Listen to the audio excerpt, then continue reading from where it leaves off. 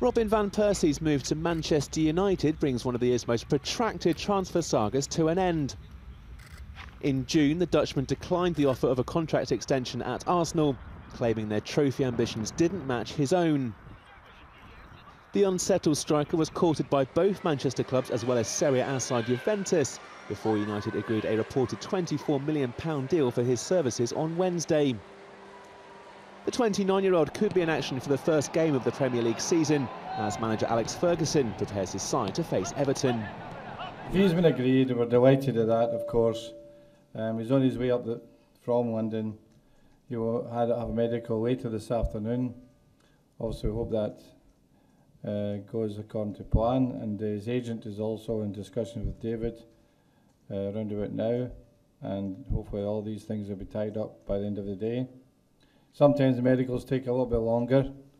It may carry on until tomorrow morning, but I'm sure it'll be available for Monday's game.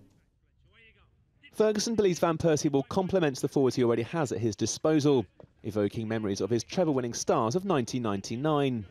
I think that what gives us more strength is the combinations I have up front. Now, if you go back to the 99 season when I had Dwight and Andy, of course, but Teddy and Ole Gunnar, the four best strikers in Europe.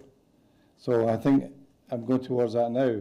I've got Chicharito, I've got Wayne, I've got Robin, I've got Danny Welbeck, and I've got Kagawa. You know, it's a fantastic collection of players here.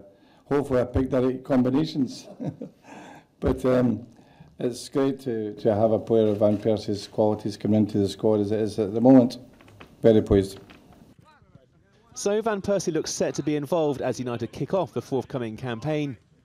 They head to Everton on Monday.